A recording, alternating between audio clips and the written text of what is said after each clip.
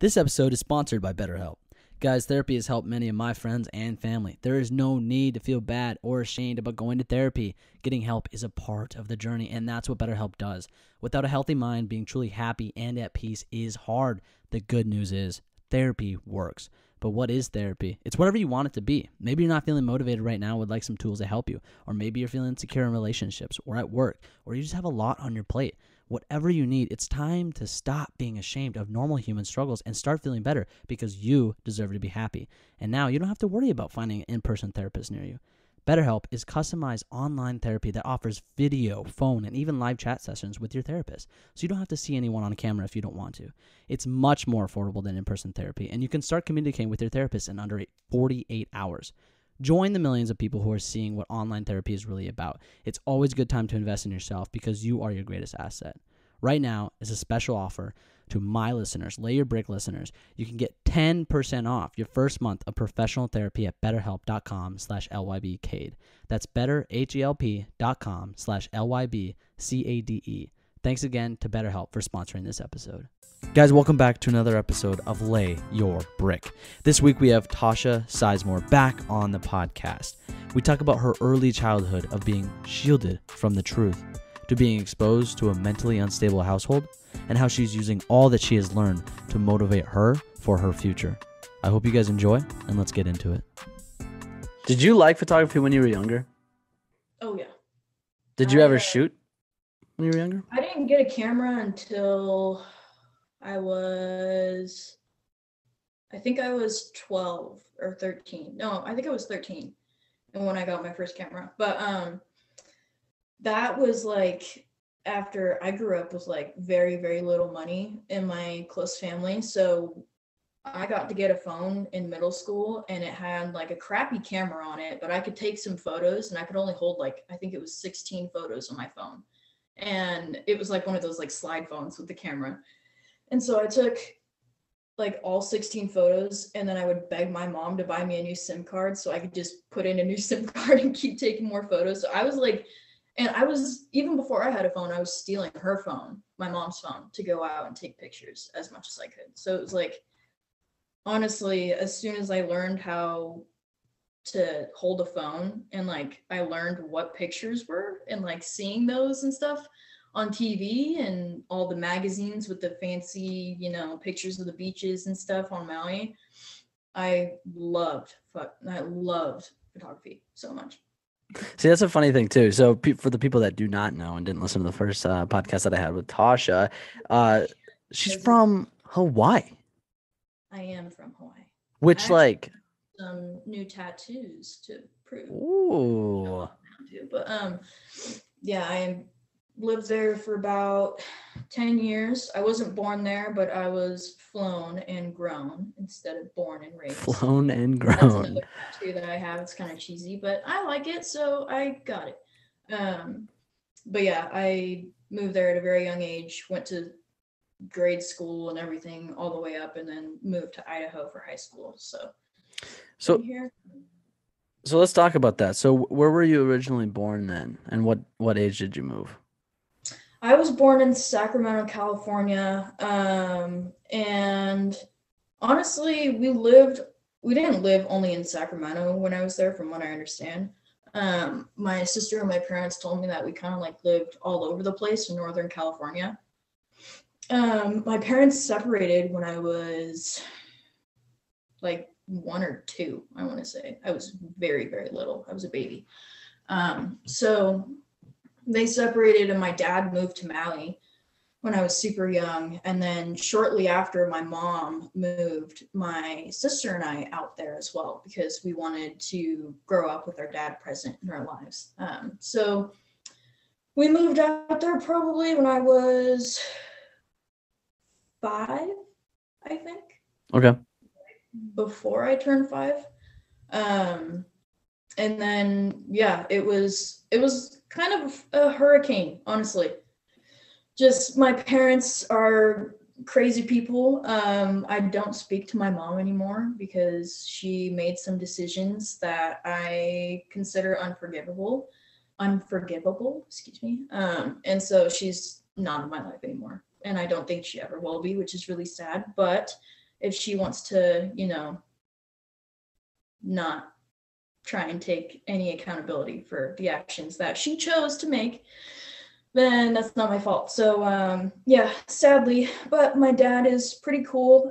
We have our ups and downs for sure, but we're still in contact. He still lives on the island. But yeah, growing up, it was really rough.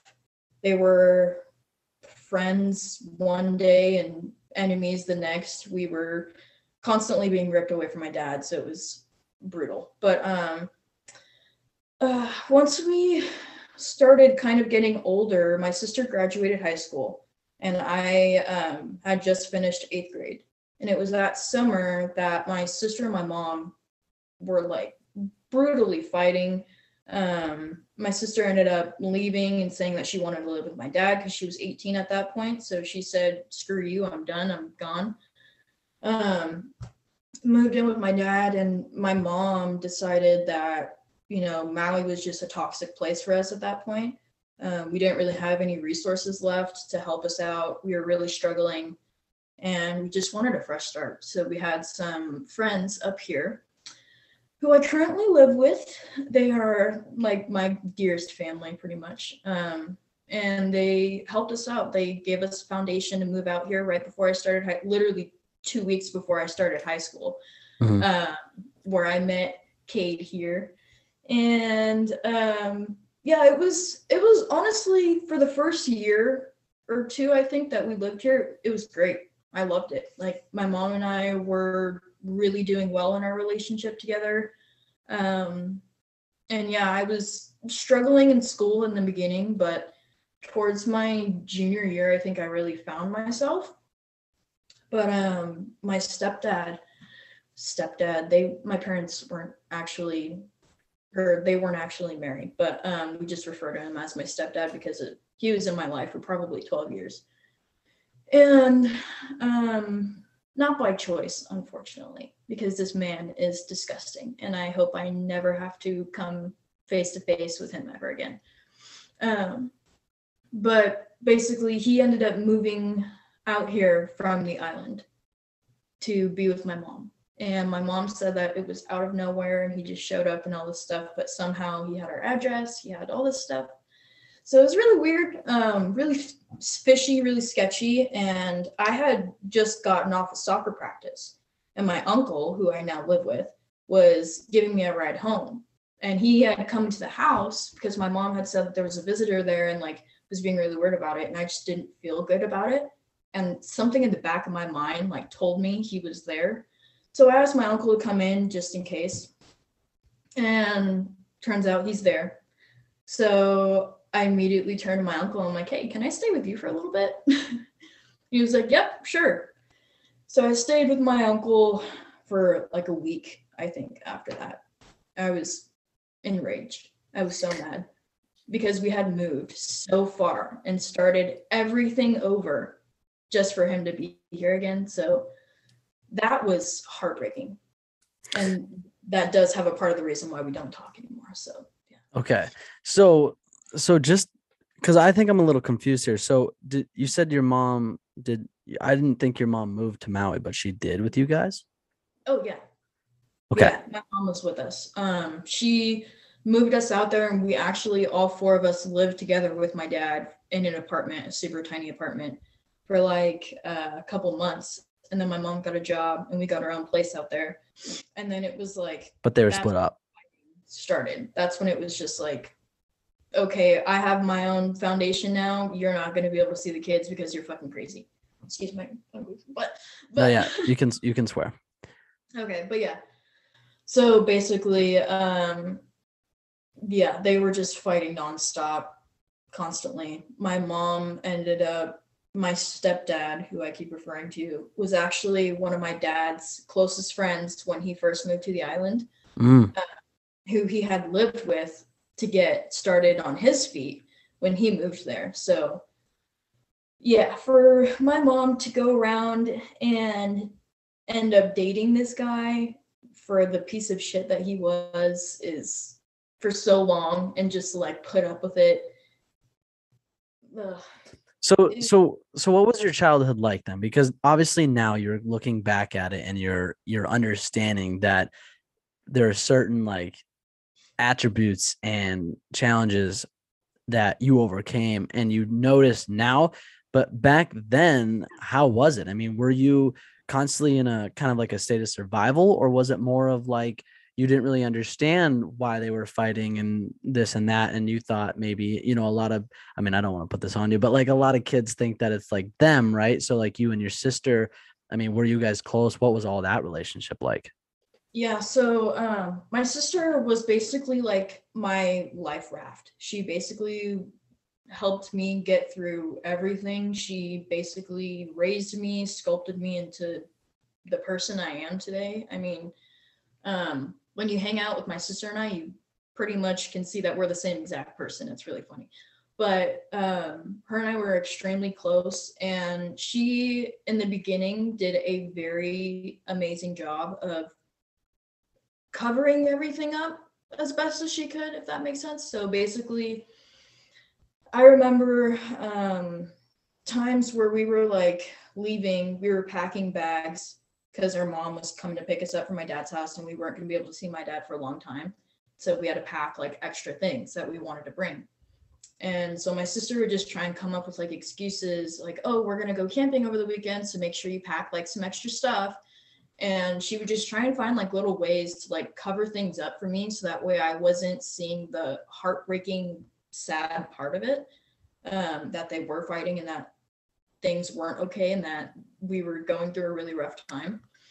Interesting. But yeah, but as I got older, like in middle school, I think that's when I really, started opening my eyes, especially because I was getting older and I was going out and hanging out with my own friends and, going over to their houses all the time and just seeing how their families were, really woke me up to like, wow, this is not normal. My family is very different. And maybe this isn't the type of thing that I should like talk about all the time, because I would talk about certain things or mention like a fight that my parents had that resulted in the cops at my house one night. And my friends would look at me like, holy crap, like what? Mm-hmm. You have the cops at your house over the weekend? Like, that's insane. I'm like, that's like every other weekend. That's how my life is, because everything is just so insane.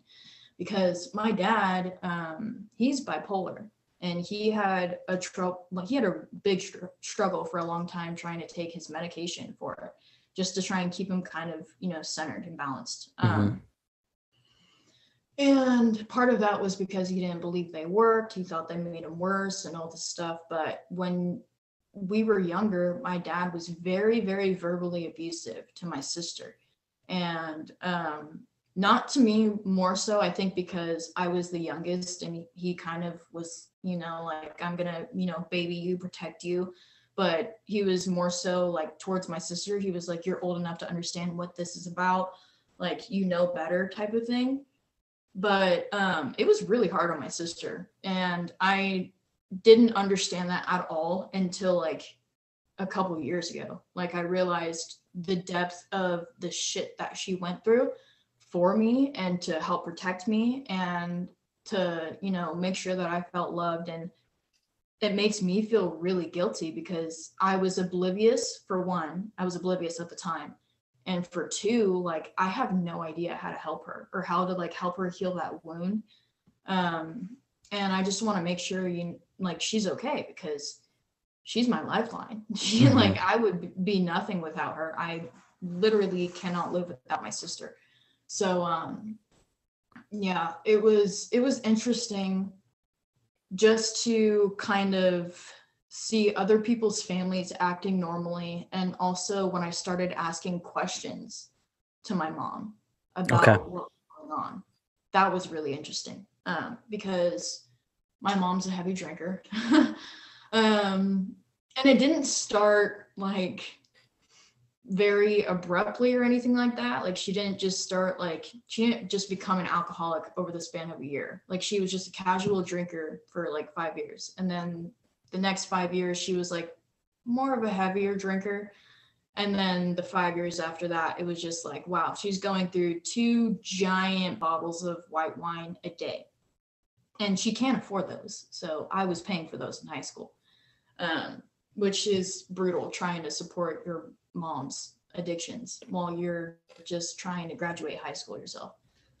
No kidding.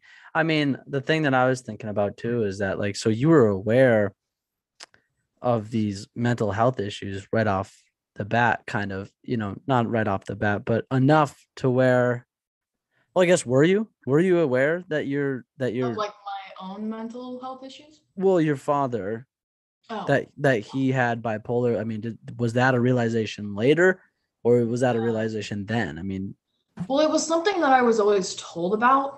Like okay. when we started getting taken away from my dad, she would say, your dad just gets really angry because he has bipolar disease, and this is what it is, and all this stuff. And then my sister started to kind of confirm it for me, because I started to not trust my mom for a couple of years. Actually, I hated my mom because she took me away from my dad, and my dad and I were extremely close when I was little. Mm-hmm. Like I was daddy's girl for sure. And so she kind of took me away from that, and I resented her for it, and I held her accountable for it. And then she tried to make up a lot of excuses. Well, your dad's, unmotivated. He's, um, just irrational all the time. He's just, not safe to be around. And I was like, what are you talking about? How is it not safe for me to be around my dad? Like, he is the one person that I feel the safest around. What are you talking about?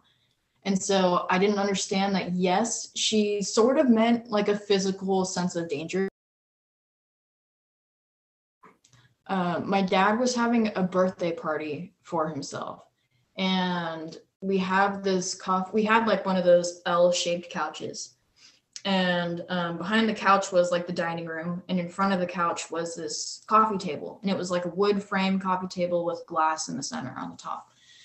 And my dad got so rowdy and like so crazy with his friends. They started wrestling, and one of my dad's friends threw him over the couch, and he landed in the middle of the glass coffee table, and it just shattered everywhere. And like I had just gotten up to get a glass of water and like go back in my room, watch TV, because I was just, tired, done dealing with their crap. Because they had probably been horseplaying around for hours. So I just walked out and I saw that, and I was just like, are you okay, Dad? And he was like laughing his ass off. He was like, yeah, I'm fine. And just having a good time with his friends. And I was like, all right. And then I just got my water and went back to bed and didn't even care about it, because that was normal to be around for me. And what age was that at? That was probably like 8 years old. So like that's the type of physical kind of danger that I can see my mom was talking about. But like when it comes to my dad being physically abusive towards me and my sister, absolutely not. He would never do that to us. He loves us way too much. And once I started taking Taekwondo lessons, my dad started getting, kind of afraid, because I was kicking him so hard during our sparring, because he would spar with me every day. I would kick him so hard that he wouldn't be able to like walk on the boats at work, because his legs would be so bruised. And that's not an exaggeration. Like he would be really messed up. So that's also like kind of part of why I wasn't afraid like of any physical danger from that sense. But that's just funny. So she kept like saying your dad's dangerous to be around, it's not safe to be around. And she later on, I realized she was referring to the verbal abuse and like the guilt tripping and all that stuff. My dad is a master guilt tripper, and he's very all about family and everything, but he kind of uses that to make us feel bad for wanting to like be out and live our lives. And even now, like it's hard, because he just wants to be so close and do all these things with us, and he wants to talk with us on the phone every day. And I'm like, Dad, I can't do that. Like I've got so many things going on. I can barely talk to my own friends, and like the people that I'm literally around all the time, I can barely talk to them every day because of how much is going on in my life right now. And so that causes kind of a divide between us now, because he doesn't understand why I'm so busy, because he's just used to, working when he wants to and dealing with that. But I can't do that because I was not set up for that.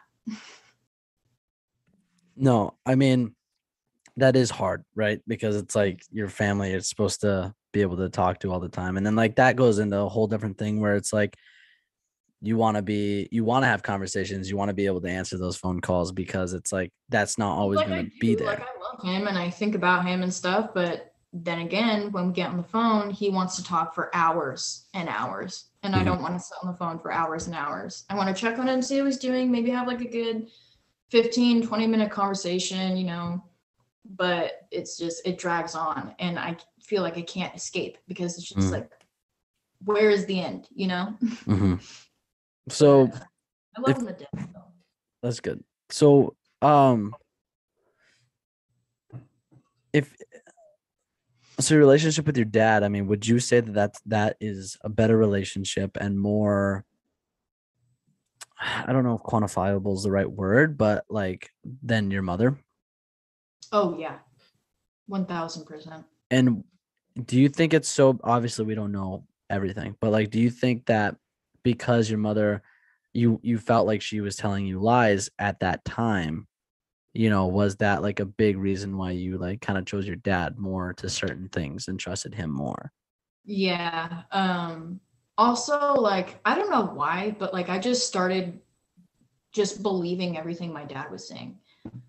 Just because like the way I think it's partially because our brains kind of work the same. Like my dad and I are both math engineering nerds. My mom and my sister are both kind of book nerds. So I think it was more so just like the way he explained things to me, it really just made sense. And his ideology behind everything, I really understood and took to. And when she tried to explain things to me, I was kind of confused and I saw like gray spaces and like kind of missing areas. And also, like, my mom's alcoholism, like, I would ask her the same question at different times, whether she was sober or not, and the answers would change every single time. So it's like that's another thing too, is like how can I trust you when you're giving me different answers? And my dad's answer is the same. And so I would just go to my sister and be like, Mom and dad are telling me two completely different things. Like, I need your help. I'm freaking out here. Like, what's going on? So my sister was really just that stability for me, really just that foundation that I could rely on all the time, honestly. Yeah, so with their mental health issues that they obviously both had,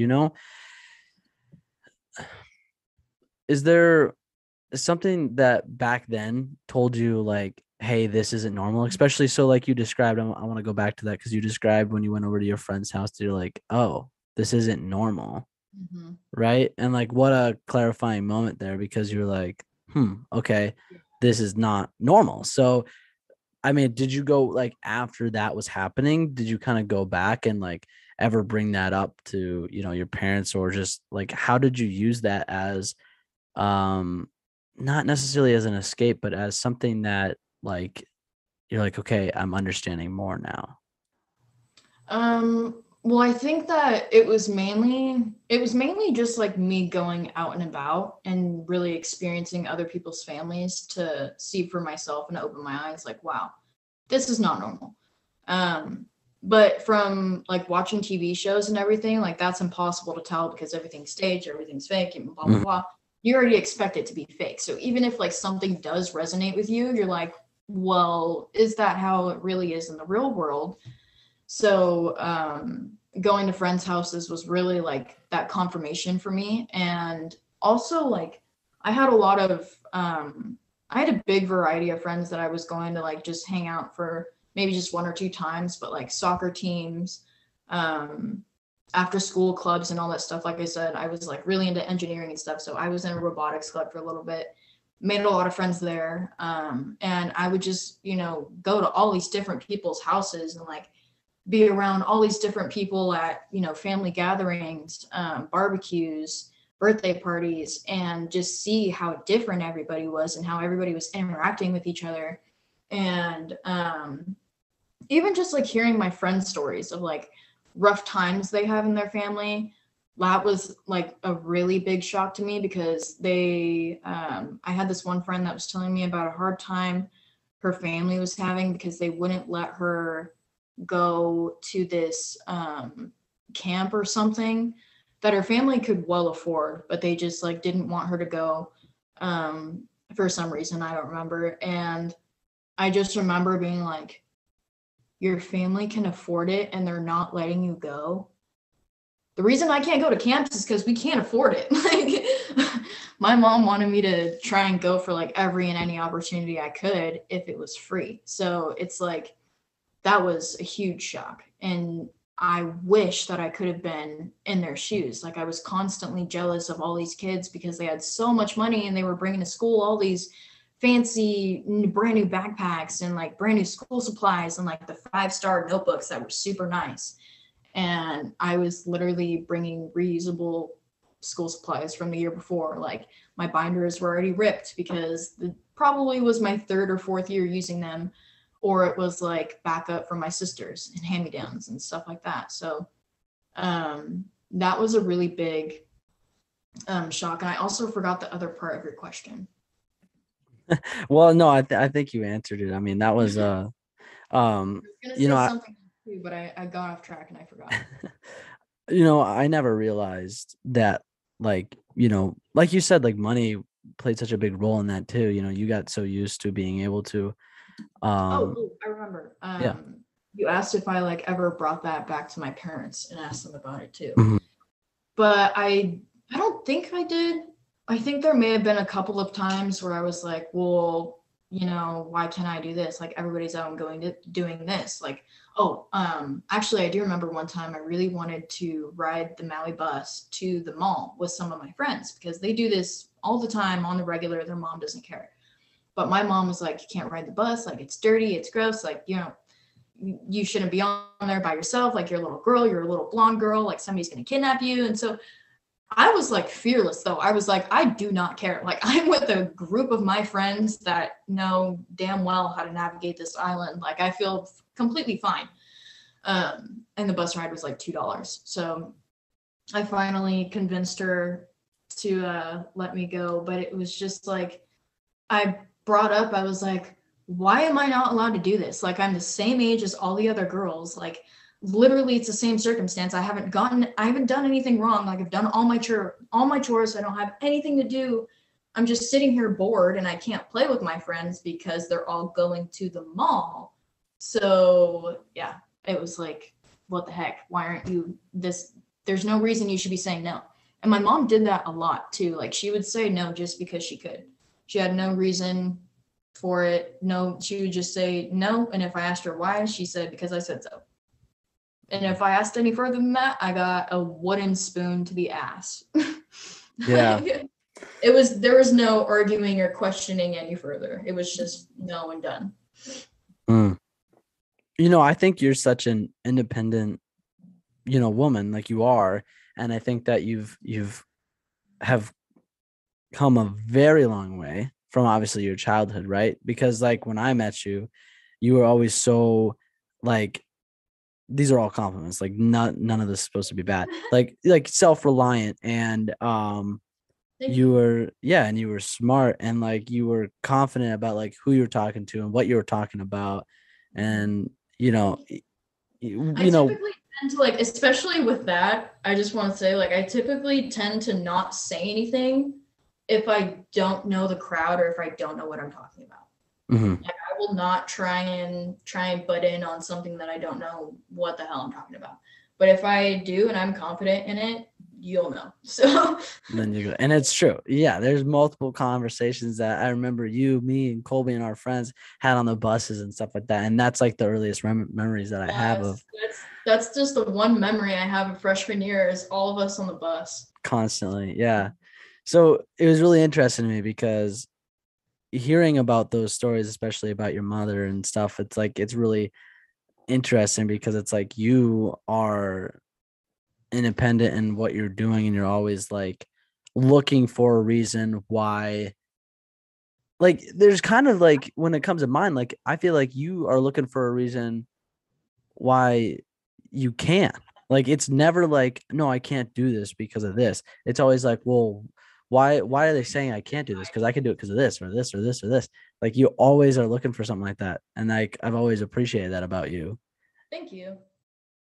so it's very contrasting. So this might have been that answer, but like what's kind of your earliest memory of like realizing and becoming aware and trying to understand like your parents and like Yeah. how they did things? I think it was kind of this is going to be a really weird story and kind of will be confusing for as far as like relevance, but just trust me. I was in 5th grade and we had this project. Shout out to Mr. Thorpe, greatest 5th grade teacher of all time. He was also my sister's 5th grade teacher. He was just awesome. And we had this project where we had to build some sort of solar powered thing to cook a food object.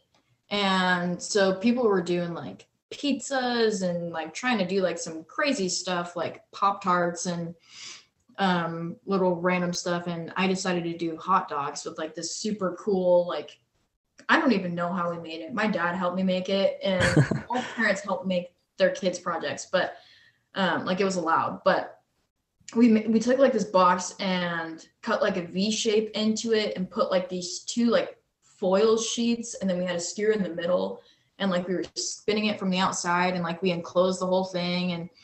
And I remember like spending a couple hours on that project with my dad, just like having a super good time. And I brought it back home to my mom's house over the weekend because school was next day, and I spent the week with my mom. And she was looking at it like, what the fuck is this? Like, I thought he was going to help you with your project. Like, you're going to get a bad grade, like, da da da. And another thing about my mom is she was very adamant on me getting A's and B's only. And if I got a B, it was like, all right, like, you need to be home doing your homework, trying to get it up to an A, which is weird because if you know me in high school, I kind of said, fuck it. And, you know, B's and C's are okay. And because they didn't have access to see my grades or anything, so I just kind of hit it. But anyways, so she was just basically downgrading my project and just saying all this bad stuff about it. And I was like, wow, maybe I shouldn't bring it. Maybe I should like try and make something else. But I had no time and nothing to make anything out of. So I just took the project with me to school, and I sold, like, we had fake cash to use. I sold the most food out of everybody. My project was the best in the entire class, like voted the best. And like my dad got a call from my teacher, like about how awesome it was and everything. And they had already known each other too.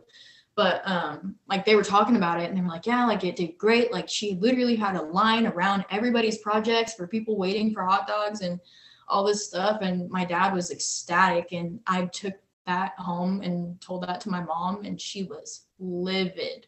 She was so pissed.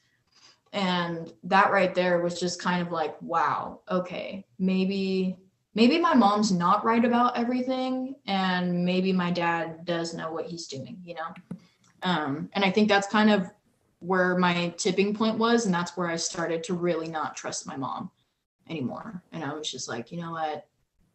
We're gonna start taking things into consideration for ourselves and stop just listening to everything you tell me. Yeah, so like you said now, so when you moved from Hawaii to Idaho, you were living with your mom right away, correct? And so let's go to that. So supporting your mom during high school, you said you bought her alcohol? Yeah, that's a big shock to a lot of people, which again, building up from everything I'd already been through, that was just like another little thing on the to-do list. Like didn't really mean much. But yeah, my mom and I were in kind of a rough spot. She was struggling to find work, and she had work for like, she was a broker's assistant pretty much. So working in like home loans and that type of stuff. But she started working from home. And that allowed her to kind of just start drinking uncontrollably whenever she wanted to. And so she lost her job or got laid off from her job. And she couldn't find work for a long time. That's around when I started working. I was about 16. I still remember I got my job at the Croc Center. I was a lifeguard. I remember that. I remember when you were It there. was it was a fun experience for sure. Like to be a lifeguard, to go through the training and do the pool training and everything. Like it was a lot of fun. Especially because like moving from Maui, I didn't really have, the beach anymore. So getting that extra aquatic, activity during the winter was awesome. But it fucking sucked. That job sucks. It didn't pay well enough. Like they tried to work us way too much when we were in high school. It was brutal. But when I started working there and I started getting a paycheck, I was like, oh my gosh, like this is awesome. Like I was getting paid a decent amount. I was making like $500 checks. And I was like, sweet, like I get to start saving this for myself. Or so I thought. And so my mother, because she was out of work, she started asking me, hey, can I borrow $20 for gas? Hey, can I borrow $20 for beer? Hey, can I borrow $20 for wine? Hey, do you want to go pick us up some Taco Bell, without giving me any money or anything like that? So I just had to pay for it. She would just send me a list of what she wanted. And then we got a truck, finally, a very, very crappy truck to drive around. And she couldn't afford the car insurance for the truck. So I had to pay the car insurance. And I had to pay for some of her overdue credit card bills and, groceries and shampoo and conditioner and some makeup for her, because she was literally the biggest, I don't even know what the word is for this, but my mom would not go anywhere unless she looked absolutely perfect to her standards. So like I could wake up in sweatpants and a sweatshirt and I could get in the car and go to McDonald's and get a breakfast sandwich or something, or like, go to a grocery store and like pick up a few things for breakfast. My mom would have to put on a full outfit, do a full face of makeup, like get her hair done and everything just to leave the house. And so it was like when she started running out of her products and everything that she had a million bottles of that she had just saved and hoarded over time.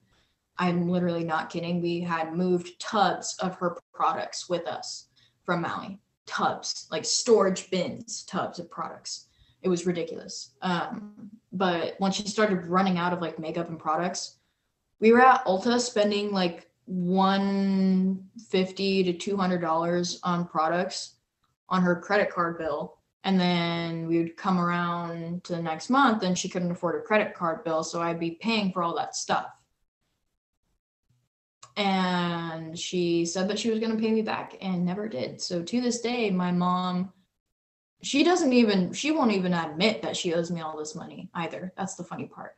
My mom probably owes me around $5,000 at least, probably upwards of 10 to 15, but I'm just going to say 5 because that's how much I know she owes me. So it sucked. Wow. Every one of my paychecks is going to my mom, except for like maybe $50 for gas for my own car. That had to be hard. I mean, the other thing is too, huh? Which I saved up to buy. Do you remember my Bug? Mm-hmm. When I first got that? Yeah. The only reason I got that car was because I couldn't save up literally any money for myself. Oh, and another thing is that the shitty truck we had, she started to say that I wasn't allowed to drive it anymore. And that was one of her things. We're like, oh, no, you can't take it because what if I need it? It's like, you don't go anywhere. Why would you need it? Why can't I go to my friend's house? But so, yeah, I actually ended up reaching out to my grandma, my dad's mom, and asking her if she could loan me $2,000 to buy my first car. It was my friend's parents' slug bug, Volkswagen Beetle. It was a 2001. And it was a 5-speed manual. It was the best little car I've ever had. I love that thing so much. And I bought it for $1,000. It was really nice. It was great. But and the deal was that I could pay my grandma back because I didn't have that money. So she fronted me the cash and then I paid her back like a loan. Because I wasn't able to save any money for myself or anything like that. So I had to hide money from my checks to be able to afford the registration, to be able to afford the insurance and all that. and I had to literally tell her, like, I would get in arguments with her about why I couldn't buy her alcohol because I had to pay for gas to get to school, because we didn't even live near a bus route. So it was like that wasn't an option. And I'm not walking 45 minutes and 15 degrees to go to school.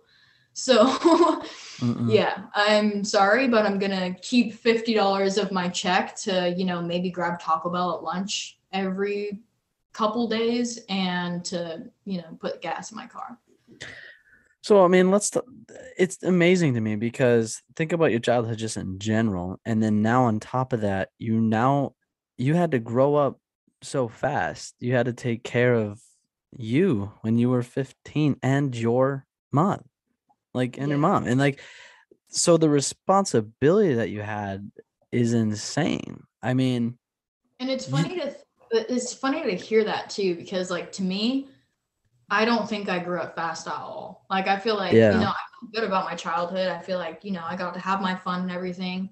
And, now it's game time. Now it's time to, grind it out, figure out what I'm doing with my life, figure out how to set myself up for passive income in the future and retire happy and be able to do what I want to do. So, I think it's what helped me grow up so much was honestly kind of being aware of the fact that if I don't get my shit together and come up with a plan, I'm going to end up like my parents, struggling for the rest of my life. And I do not want that.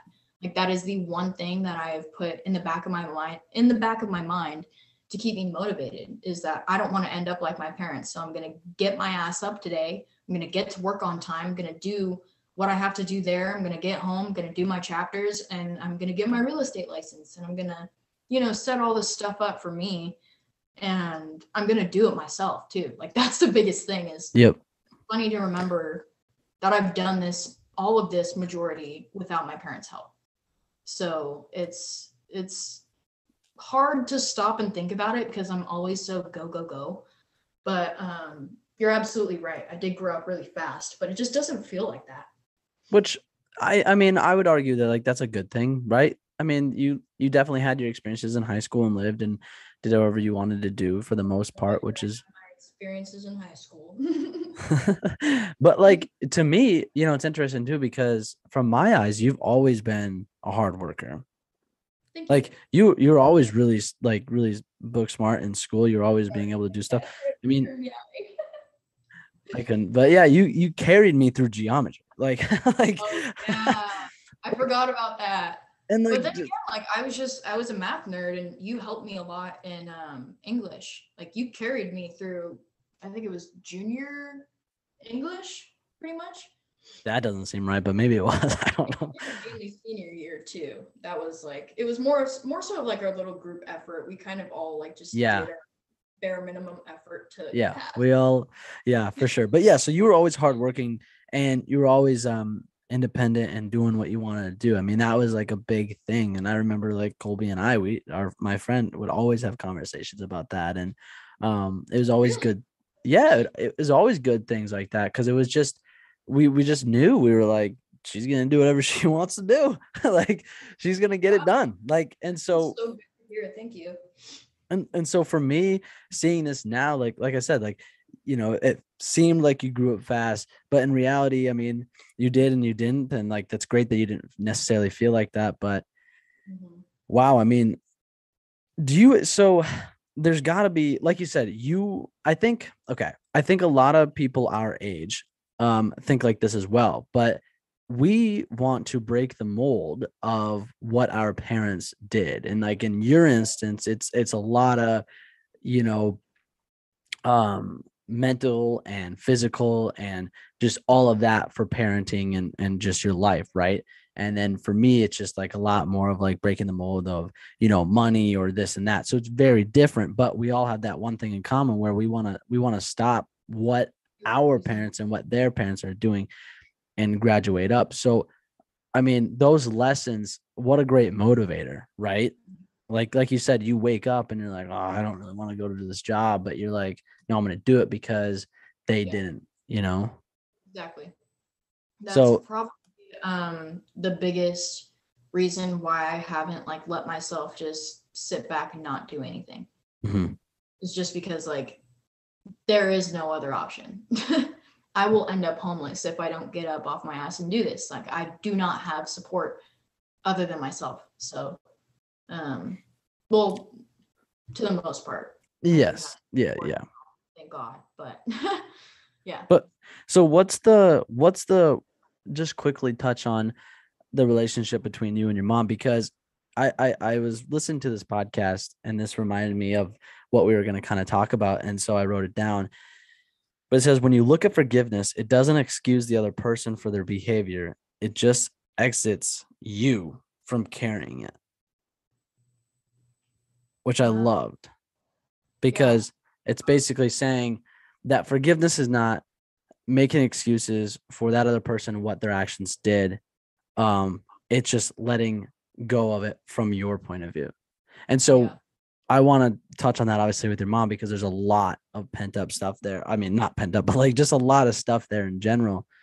So, I mean, have you thought about that? Have you forgave her before and then she did it again or whatever it may be? I mean, so I actually did reach out to my mom recently. It was probably right around Christmas. I got a card from her and it had her new phone number on it. So I called her, I had texted her and just kind of talked to her like, hey, and just gave her the space to say anything she had to say, kind of like a test, just to see like, hey, do you even know what you did to me? Do you even know why I haven't talked to you for the last few years? And she had no clue. She was completely oblivious. It's really sad to say this too, but I'm pretty sure my mom's on drugs now. Just the way that she is, she gained a lot of weight while we were over here, and she's really super skinny out of nowhere. Just eye sockets sunk in, doesn't look good. And because I know what my mom used to look like, and what she looks like now is not a healthy version of herself. And I know who she's newly dating, and he's also not a great judge of character. So it's really sad to like see that, honestly. And I completely forgot where I was going with that. Shoot. What did you just ask me? What was I just talking about? I was asking about forgiveness. Like if you... Oh, yeah. Okay. So, wow, shoot, my brain. And I haven't even smoked that much. So, but yeah, I kind of talked to her and she didn't really acknowledge anything. She was just sending me a lot of random pictures about her current life, where she was staying, some of her new friends, just really weird, completely random. And she wasn't even really acknowledging anything I was saying to her. So I flipped out. I was like, you really, like, why won't you take accountability for what happened? Like, why won't you even talk about it to me? Like, I can't let this go until we can at least, talk about it, until I can hear what you have to say about this, because this is not okay to me. And she basically told me that my feelings were wrong and that I was making a lot of this up, and which is crazy to believe because I have witnesses to what happened. So for her to say that it was made up was just, okay, why are you trying to completely erase that? Because it happened and it's not just going to be forgotten about. So yeah, she just tried to completely swipe it under the rug and act like nothing happened, and that was not okay to me. And so basically, I forgive her for the actual incident itself. I don't care about it anymore. It happened years ago, which I'm not really going to say because it's just kind of too personal. But for how she recently acted and for how like she's currently acting, just not taking accountability at all, I don't forgive that at all. I think that's not okay. And I think that she needs to act like an adult because she is one. And she needs to be able to talk to me about what she did wrong and admit what she did wrong. And I think that she has such this egotistical mentality of everything I think is right and nothing I ever do is wrong, that she just won't do that. So it's really sad. Because I do, like, if she were to give me a genuine apology and like to fess up to everything, then I would forgive her and I would have her back in my life. But I just know that that's not going to happen. Yeah. So it's really sad. No, it is. Yeah. I mean, how important that would be for you, and um how important it'd be for her as well. I mean, Yeah. obviously we don't know, but I think that would Like, be. she's not going to be able to be a part of my life at all. And she doesn't care.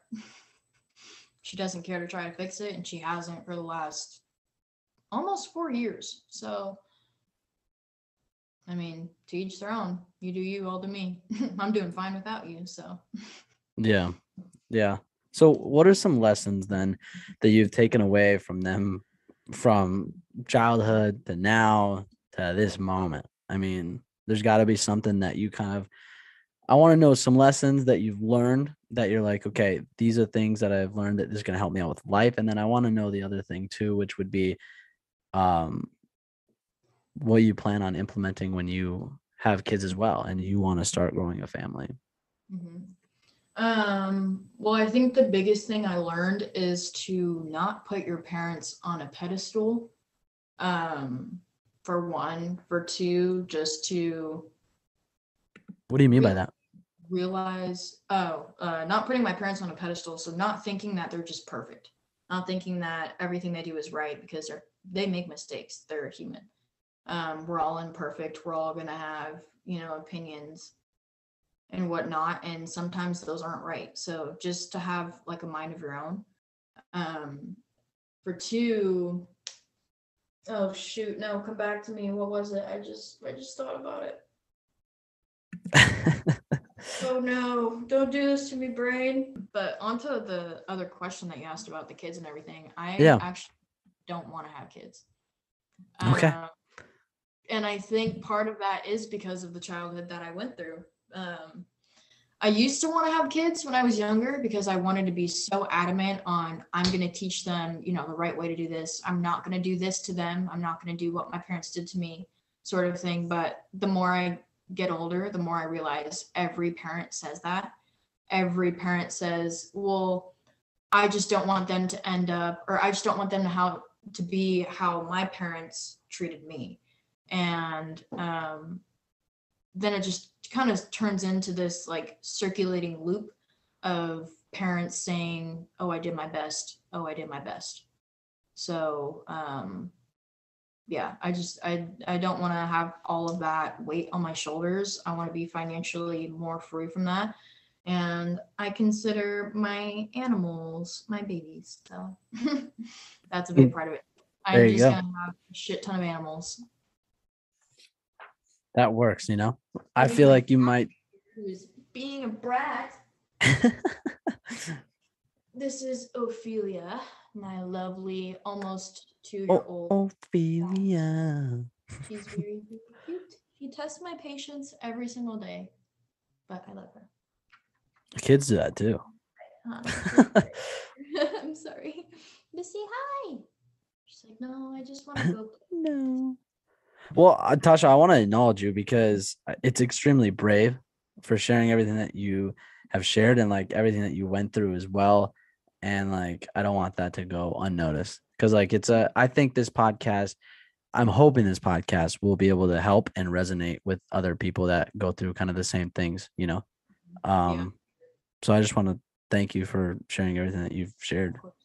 Yeah, I'm really glad that I could kind of like share and get my space to kind of share it too, because one is it's just offering more closure for me. Mhm. And two, I really do want to try and help somebody with this information. Like, Yeah. you do not have to let your parents hold you down. And I think that that's one thing that I really learned as I was getting older too, is that I was so worried about the right school to go to because my mom was on my ass about getting into Stanford or getting into that stuff, and how, a state college would just not be okay. And that I had to go to somewhere, exquisite. Otherwise, I wasn't doing my best. And I think a lot of those opinions I really held on to myself and kind of let dictate what I was doing, and that certain jobs weren't going to be worth it, even if I just thought they were going to be fun, but because the pay wasn't well enough. Mm-hmm. And so that kind of really cut out a lot of experiences I could have had because I was so worried about what my parents thought. So being able to get out of that environment from a young age really, it forced me to grow up faster, yes, but it also allowed me to finally be able to figure out what I wanted to do with no other outside opinions trying to force me in the right or wrong direction. And it was really just me figuring it out for myself. So that was a big thing. Mm-hmm. Yeah. Well, I mean, I think you did. I remembered it. Go for it. Yeah. No, that was it. Oh, that was it. Yes. Perfect. Great. Well, perfect. You, Tasha, made it. I think our conversation was excellent. And I think, I mean, was there anything that we kind of didn't cover that you wanted to go over? On the spot, not really. I just want to remind everybody to do your best to be kind to people because you have no idea what they're going through, except for when they're driving slow on the road. Get the hell over on the right lane. I don't know what you're doing. Testing my patience. And yeah, just be kind to people and have a good day. That works perfect. Well, there's 3 questions at the end of the podcast. You know how this works. You listen. So are you ready for these 3 grand questions? I'm nervous. I have no idea what I said in the other video, but shoot, let's do it. All right. Number 1, what is a daily habit that has changed your life? Can I say this on the podcast? You say whatever you want on the podcast. Well, there's a couple daily habits that have changed my life. The one I'm gonna say, everybody that knows me is already anticipating, but and it's very controversial. To some, I feel like as time goes on, it's less controversial, but to each their own. I am a daily stoner. I smoke weed every single day. I use it for many different reasons. I use it for my appetite. I use it for sleep. I use it for my knee and my back problems. Just for a lot of different things. But I did have a very bad season where that was kind of, I was using it as a crutch and just kind of like falling into this poor me thing where I was just like too tired, unmotivated, and it kind of got a hold of me for a little bit there. And I was struggling for a while, and I kind of talked to you about this a little bit recently.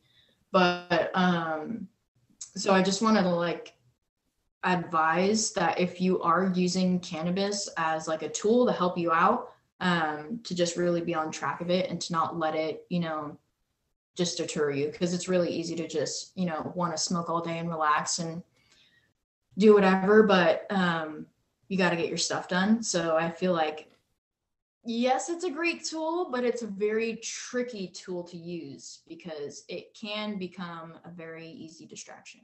Yes. Okay. Number 2. I'm pretty confident that was my answer in the last one too. All right. Well, I didn't ask these questions in the first season. No, never mind. I came up with these afterwards because I wanted to do something like this. So number 2, how would you consider your purpose in life right now? What was the question? How would you consider your purpose in life right now? What do you mean consider my purpose? What would you say your purpose in life right now is? Oh,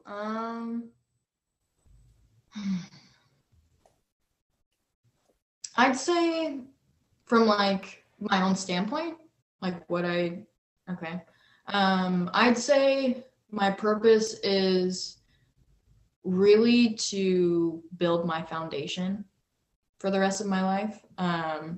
I know that what I'm going for right now, as far as a job, may not be what I want to stick with for the rest of my life, but I know that it will build a really good foundation to give me the opportunities to do other things if I want to, and just to kind of explore. So I think my purpose is really just focusing on getting a solid foundation to be able to live my life how I want to live it.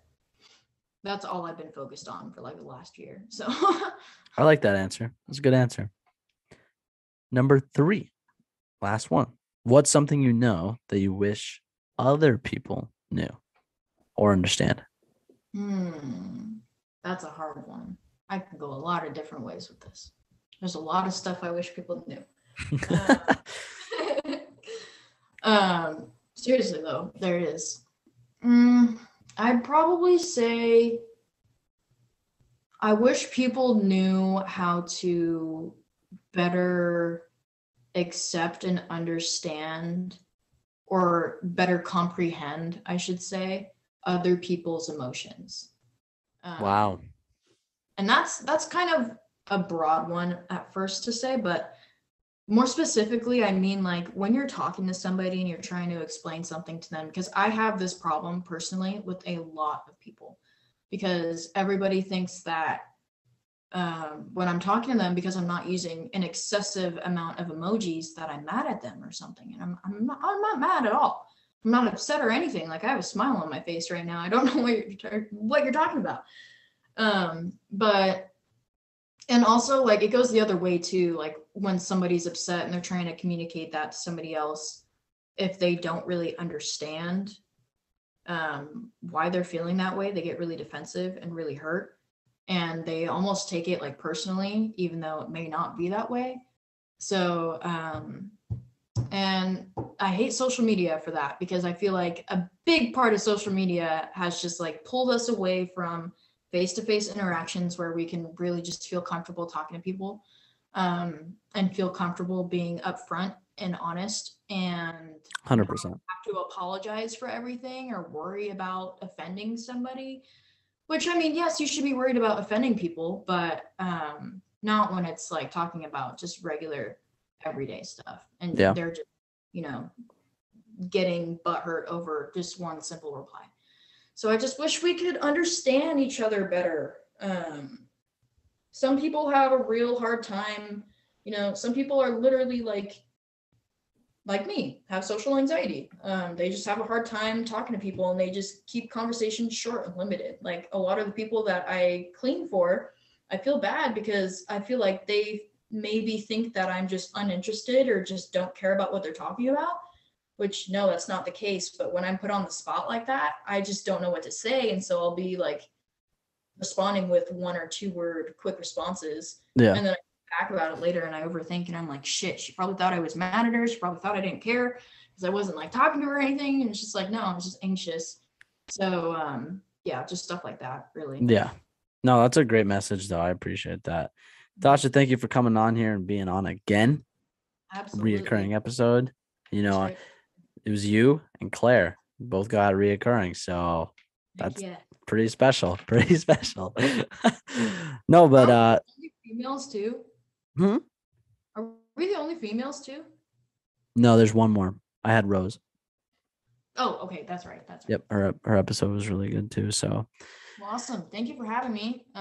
It's been a pleasure, and I love doing these so much. It's great to just be able to sit here and talk. Yeah, I love it too.